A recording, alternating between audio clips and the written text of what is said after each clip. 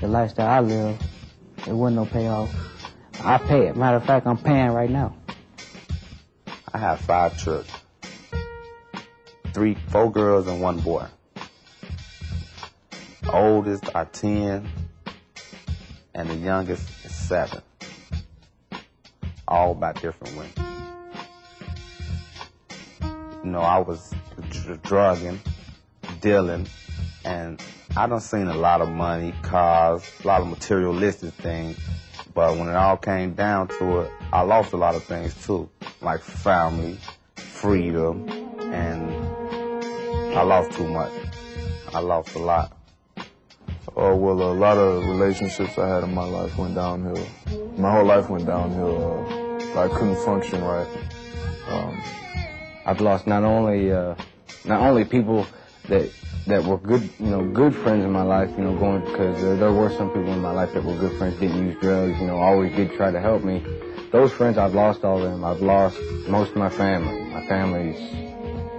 Well, a lot of the consequences started at an early age for me. I mean, at 16, I had my first child.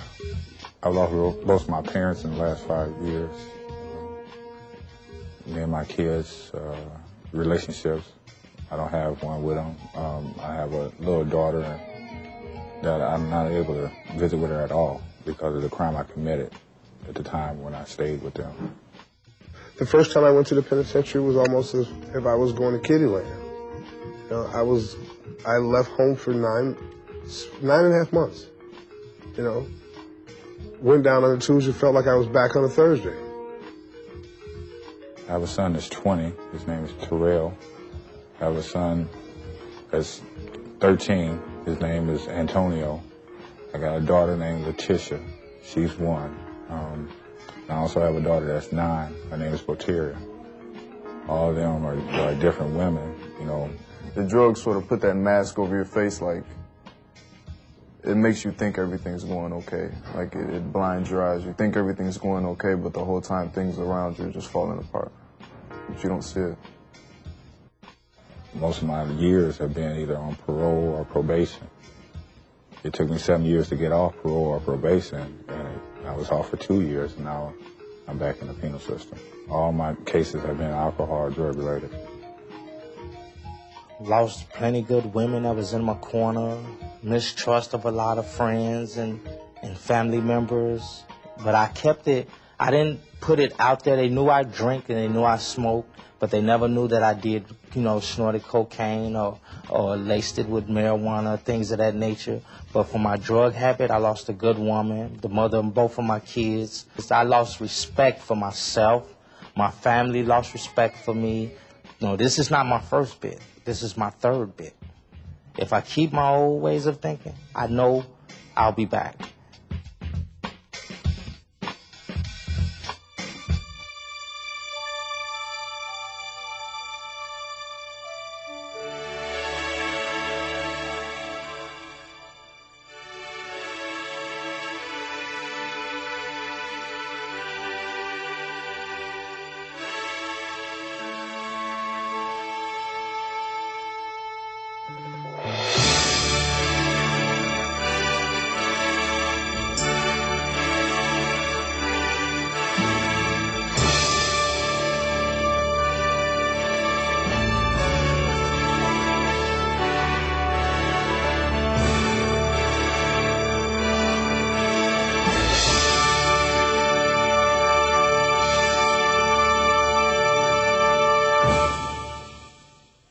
I tried to live a life of crime, but I failed. All right? And I'm really all right with accepting the fact that my life and my career as a criminal, it didn't work out. Can anybody agree with that? Okay. Mine didn't work out. All right? Even though I was trying my best to make a profound commitment to being a crook and a criminal and a drug addict, I swore I was going to do that for the rest of my life. I loved it. All right? I, honest to God, loved that lifestyle that I was living. But I had to come out. All right? One of the reasons why I had to come out, I could no longer handle the payoff from drug use, alcohol use, and my criminal activity. Okay? I couldn't handle the payoff. All right? When I looked at it real close, I was always in the same position over and over again. All right? Right now, we're in therapy, right? What is this for is a big question. All right? Me personally, I went through treatment 3 times. Is there anybody in this room that has been through therapy or incarceration more than once? Okay? I got some teammates in here. All right? One of the reasons was I wanted some of what therapy had to offer, but I didn't want all of it.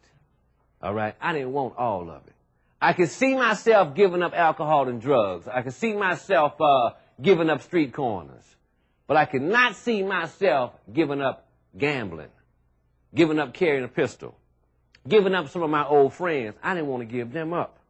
All right? When I was in therapy, and I'm hoping that all of you are doing this right now, I had to sincerely think about what it was I was doing and how I was truly living. Because, see, it got to a point where I was always experiencing a consequence. Okay? Always experiencing a consequence. One was being in treatment. Another one was being in jail. My addiction took me to the point to where I wound up homeless. Anybody in this room ever been homeless, had to sleep outside in parked cars, abandoned houses, stuff like that? I had to do that. I was an embarrassment for my family. All right? My family would see me coming and just start shaking their heads like, here he come again. All right? It got to a point they did not want to hear what I had to say, nor did they believe me. Okay? I had to understand something when I got to therapy. I began to look at my relationship with alcohol, my relationship with drugs, and my relationship with crime, and understand something about this. Even though it was something that I claimed, that I enjoyed, and I prided myself on my abilities under the influence of alcohol, under the influence of drugs, and within my criminal behavior and lifestyle, I prided myself. I thought that I was a success when I was involved in this behavior. I thought I was really doing something. I thought I was really living. I thought I really had it together. While I was in therapy, I had to do a thorough inspection of my relationship to these 3 things. And I found out that the only payoff that I really received, and I have to understand, what is the payoff of alcoholism? What is the payoff of drug addiction? And what is the payoff when I'm involved in criminal activity? All right? My payoff is I received isolation. I received loneliness. I had a nonstop, constant sense of failure. I was also an embarrassment to my family and my loved ones. It was a very humiliating experience because, see, while you're incarcerated and while you are in treatment, you are a grown man, right? You got people telling you when to go to bed. All right? You got people telling you when to turn on the television, when to turn the television off. You got people telling you to sign in and sign out. All right? I had to also understand that addiction and criminal activity was a very degrading activity. And I had to understand that. And I had to accept that. I also had to look at addiction and criminal activity in this respect. It was definitely a death activity.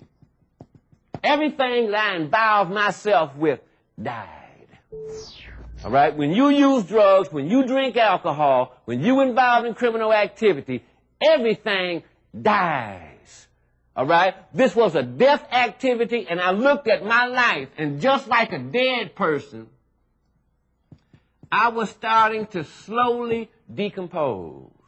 Who knows what that means? Deteriorate.